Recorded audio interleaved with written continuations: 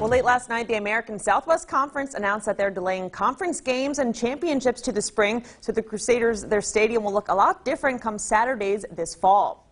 This also means there will not be a Division III football national championship. However, the Crusaders are hopeful to play other teams in their conference this spring, with teams playing up to 5 games apiece, since that's the maximum number of games allowed without losing a year of eligibility. And as for the seniors, it's easier said than done coming back for another semester.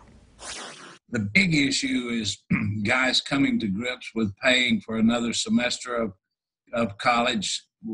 There's so many of them that are so close to graduation. And then obviously going through a season and competition with our players in the springtime, although it's only going to be 5 games, it's a great opportunity for us to grow and develop and push our players to be better players and be stronger and bigger and all those things, and then still have the fall of 21 to play. Other sports impacted by this decision include soccer, volleyball, and cross country.